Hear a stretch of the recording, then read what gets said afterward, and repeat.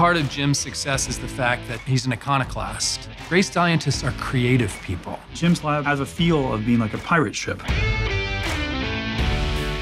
Jim theorized that tumors have evolved to trick the immune system. At the time, it was a crazy idea. This constituted a real breakthrough. I knew that this is a way to cure cancer, and I'll be damned if I'm gonna let that just lay around. For the next decade, he had one goal, to get that made into a drug for cancer patients. It was just no, place after place after place. Many of my colleagues said, this will never work. My mother sat on the bed with her and held her hand while she died. I found out later that it was lymphoma.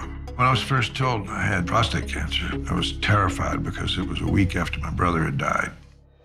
BMS was not sure they were going to take it at all. I must admit I was apprehensive. His experiment in this was to just keep fighting, to say, there's something here. He's willing to do it in the face of his colleagues not necessarily believing him. He wanted to stay on the scientists, he wanted to stay on the FDA, he wanted to stay on Bristol Myers Squibb. I need to get it into people. I need to get it into patients.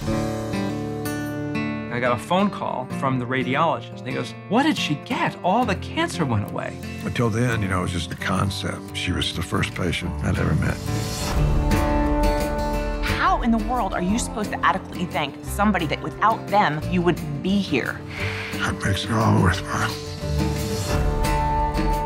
It takes a really powerful idea combined with someone willing to push it forward to make it happen. The number one thing I learned was how important it is just to persevere. We knew we were changing the world. May I ask you to step forward to receive the Nobel Prize?